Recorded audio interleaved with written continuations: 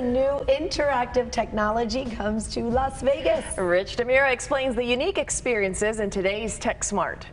If you follow me on Facebook or Instagram, you know I'm always on the lookout for cutting-edge tech, no matter which city I'm in.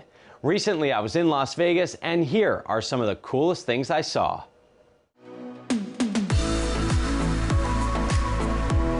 Typically, when I see tech in Las Vegas, it's in January at CES. But recently, I went for a weekend and was wowed by a few high-tech things I saw. Starting with this giant billboard at Resorts World, a new hotel and casino.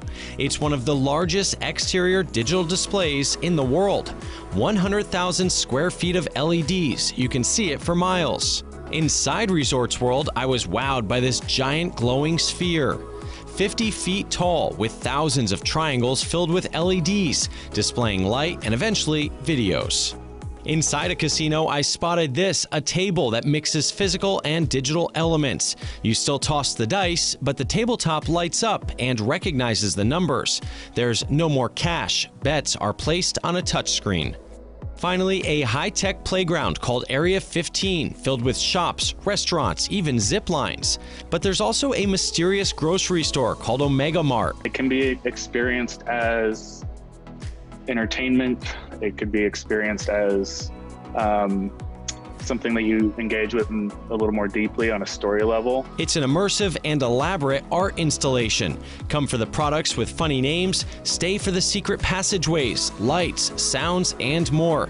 It's tough to describe, but imagine being transported to a high-tech world for the senses you can explore for hours. I hope people leave feeling inspired and wanting to build new worlds and environments of their own.